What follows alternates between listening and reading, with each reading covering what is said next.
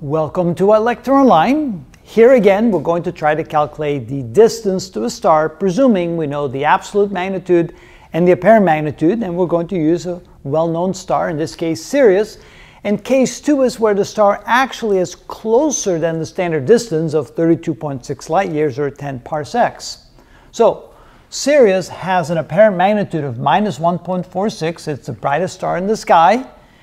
But if we were to place it at a distance of 10 parsecs away, 32.6 light years, it would appear to have a magnitude of 1.42, which is then, of course, considered the absolute magnitude. So how do we determine, based upon those two numbers, the distance?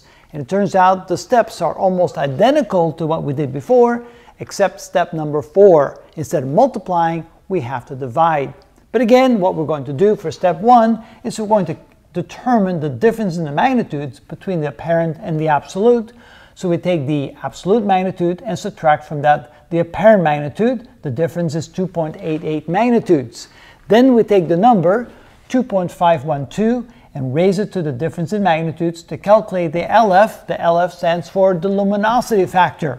And so we get 2.512 raised to the 2.88 power, which is 14.19, which means that when the star is in its actual position, it appears a little bit more than 14 times brighter than if it were to be at the standard distance of 10 parsecs. Then we take that luminosity factor and we take the square root to get the distance factor. So DF stands for distance factor.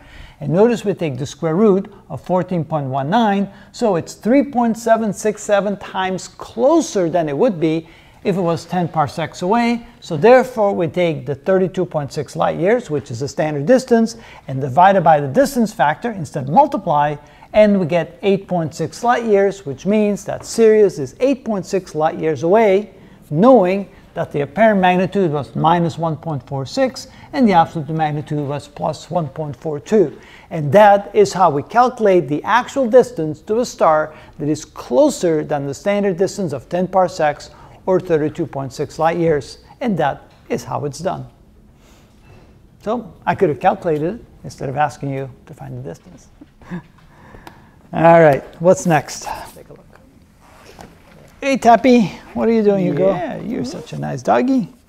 Yeah.